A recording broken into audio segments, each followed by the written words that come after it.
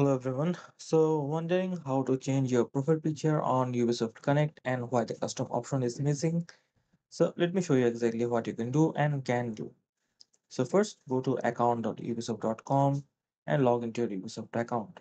And once you're in, scroll down to the public profile section and click on your current avatar. And you will notice that there is no option to upload a custom image. And you can only change the avatar that is available from Ubisoft. There are just preset avatars from Ubisoft games. That's because Ubisoft actually removed the custom upload option.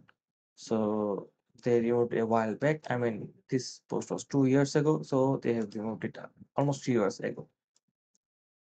So you can see there is no option to add any custom profile picture. If you already had a custom avatar before this change, this will show here, and you can then choose that and all change any other preset avatars. But if not, you'll have to stick with the ones that Ubisoft offers.